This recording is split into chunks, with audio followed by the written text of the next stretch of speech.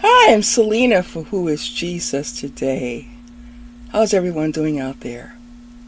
I have a question. Is there anyone out there who can say that they have put any of the scriptures in the Bible? That you are the author of any scripture, any passage that's in the Bible? I don't think any of you can, because I know if you did, it wouldn't be true. So in fact, I know you can't, and I know that maybe you'll say, well, I didn't, but some other man wrote it. Well, it doesn't matter if there were men that were penning the passages. They're not the author. They're not the author of the text. Now, you have a right to dispute this. Of course you do. This is a right. In a free-thinking society, you could dispute it. But I believe, along with millions before me and those who will come after me, believe that God is the author of the Bible. Yes. And another thing I want to say is that it really wouldn't be always beneficial, of course, to just quote Bible verses for those who believe in the Bible verses. Because after all, Christianity, along with other religions out there too, is evangelistic. You know, it is a belief, a system of evangelizing. And that's just what Christianity is. So since our beliefs are based on evangelizing and telling the world that God does exist, and for God so loved the world that he gave his only son, that whoever believes in him would not perish but have everlasting life. I know not everyone agrees with that or believes it.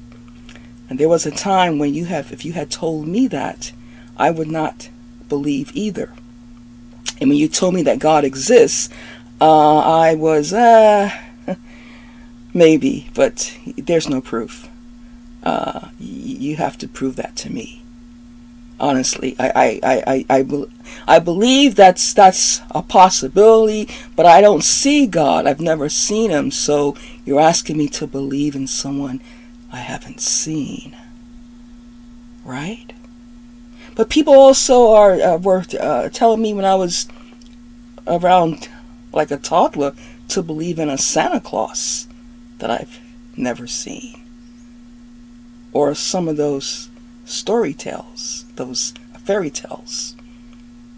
And at the time I thought that, well, the story about God and Jesus and heaven and hell was just also a part of the fairy tales, just like Santa. So I really know that there are many who do not yet believe, and I'd say it's growing, that God is who he said he is, and that God is alive, and God, not only that, but Jesus Christ is soon to return. And so it says in the Word of God, the fool has said in his heart, there is no God. It takes a lot for a person to say there's no God, but it takes even more to try and prove that there's no God, because you can't prove it. You can't prove it any more than you can prove that you created yourself, or that anyone that you know alive now or in the past has actually been the founder of nature and putting all into place, and the seas and the continents. Just name me one person in history who you can say you can give credit for being the founder of creating the earth. So again, this channel is open to all, open to the world. I'm glad that you stopped by. Those of you who are atheists that are, I guess maybe perhaps you've been drawn to this channel because I had addressed you with a message. Thank you for stopping by and visiting. I respect you. I respect your opinions. I do respect the fact that you are saying, no, I don't believe in God. And you know what? There was a time when I believe I was close to that myself. But I became a believer because Jesus called me to follow him. And that's the experience that I am sharing on this channel. Okay? And you know something? I'll close with this though. We all believe in something. We all have what we call a belief system. If you think that, you know, like a glass of water will listen to you if you talk to it, I don't believe that. Some people maybe do. I don't believe it. People have to prove that, right? But you see, that's still going to be your belief system. So if you believe that there is no God, then that still is a belief system that you have. And often, to the atheists of the world, you